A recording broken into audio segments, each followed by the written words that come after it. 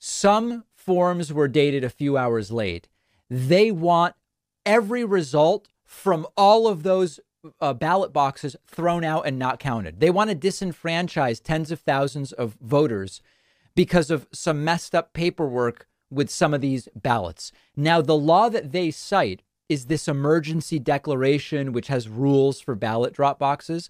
It doesn't say if any rule is violated, you throw all the ballots in the box into the trash. It doesn't actually say that. It doesn't say throw the votes out and don't count them. So all of this is being signal boosted by articles being written that say, because it appears that maybe some ballots were a few hours late in being certified, you need to just throw out all the ballots from those ballot boxes. There's nothing in the law that suggests that that should be happening.